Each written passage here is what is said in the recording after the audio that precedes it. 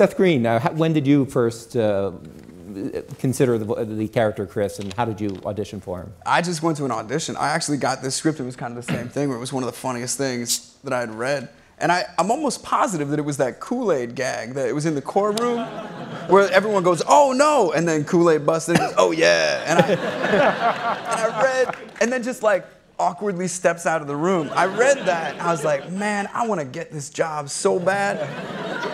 And a friend had been staying with me, and we were just joking about Silence of the Lambs. I think I've told this story like dozens of times, but we were joking about Silence of the Lambs because that actor Ted Levine, who plays Buffalo Bill, is the creepiest character ever.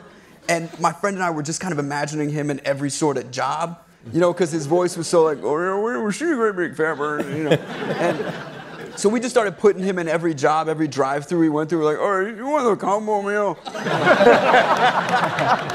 And it just made us laugh all day. And when I went in there, I was like, man, what am I gonna do for this? I don't want to be the like, "What's up, dude?" You know.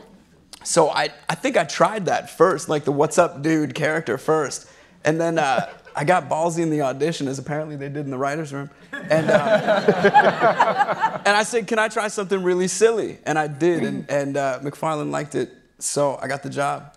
Yeah. It's worth knowing that it's interesting when you look at that Chris design. The first, like every voiceover actor who would come in and audition for that part would look at the design and come in and do a surfer dude voice. Which, looking at Chris now and what Seth does with it obviously like is like the furthest thing when you see that character. I was the only jerk that walked in and said, "Put the lotion in the bag."